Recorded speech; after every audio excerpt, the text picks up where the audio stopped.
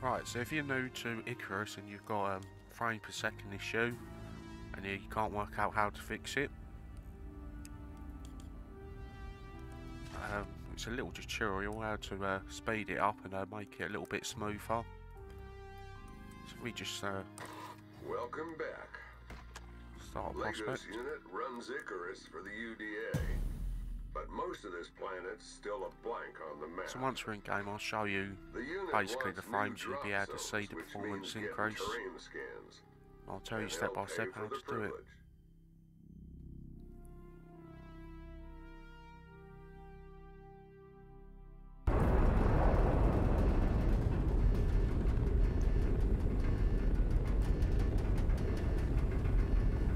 See, we're just loading in. You can see in the top left hand corner we're at 37, 40 frames per second. Now I'm running a GTX 1070 Mini by Zotac, so it's not particularly a recommended graphic card for the game. Icarus ain't always As you can gonna see, be once so you jump empty. out, The UDA I'm wants running around exotics, 20, maybe and the 26 Legos frames per unit's under second, pressure to lows scale of around 20. operations up, which means they need terrain data, and a heap of it. So the first thing you need to do, So grab the radar from the supply go crate. settings, The unit wants scans from 3 locations on your map. You'll be Let's heading turn into it off. uncharted. There we go. Right, so as you can see in the settings, everything's at high. First thing you want to do is disable DLS.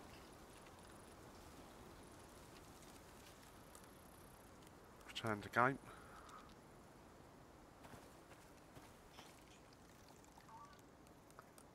Not much of a difference.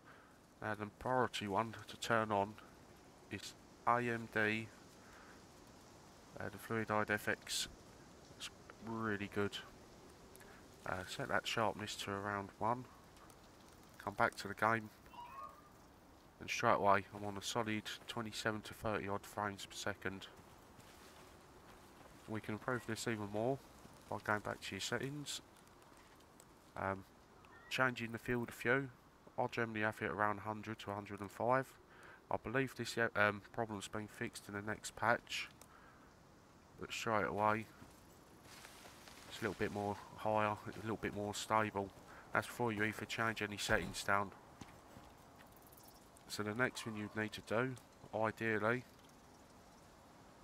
or to turn off tessellation. So that's going to really affect performance when it comes to your ground and the rendering of your light on the ground.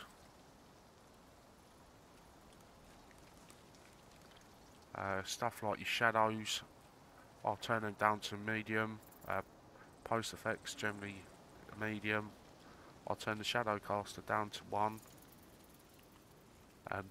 Shadings I'll generally put that on medium, and foliage I'll put that on medium as well. If you really want to save RAM, you can drop your textures down to medium and turn the effects down to medium, and that will really increase it as well. Right. So now we're up to, peaking up to 40 then. So if we quickly quit the desktop, restart Icarus.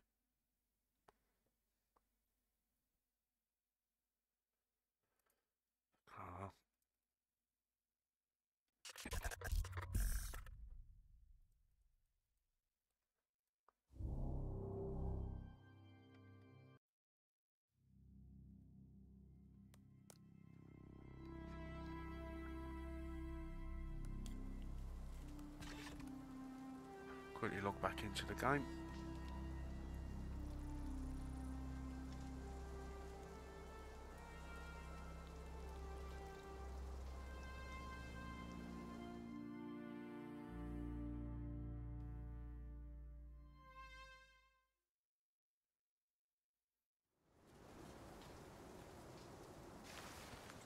Just give it a second to load up.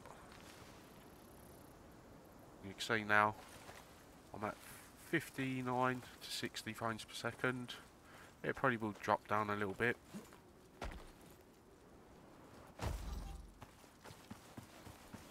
Now, you do get used to the shadows and the way they cast with the effects.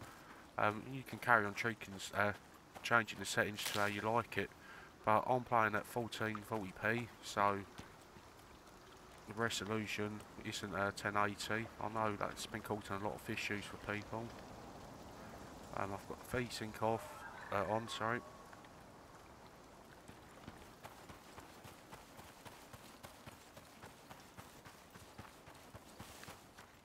But what you find is with time, as you start playing, you tend to notice the actual focusing and the trees effects will actually load better as it learns the game better as well.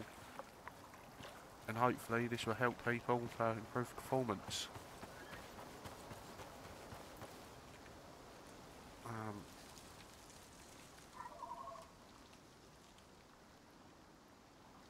Yep.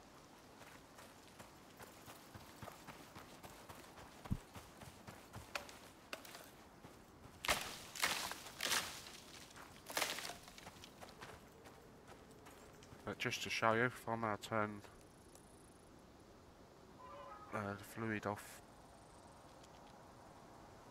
so we turn this back off, back to the game, straight away frames are right back down.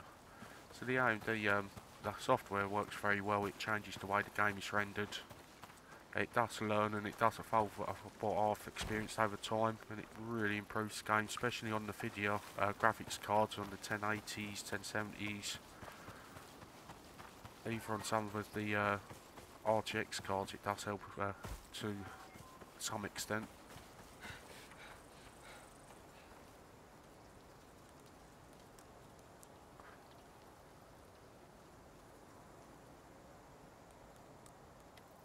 But yeah, it's just finding what works best for you. I hope that helps. If you like the video, hit the like. If not, thank you. Bye.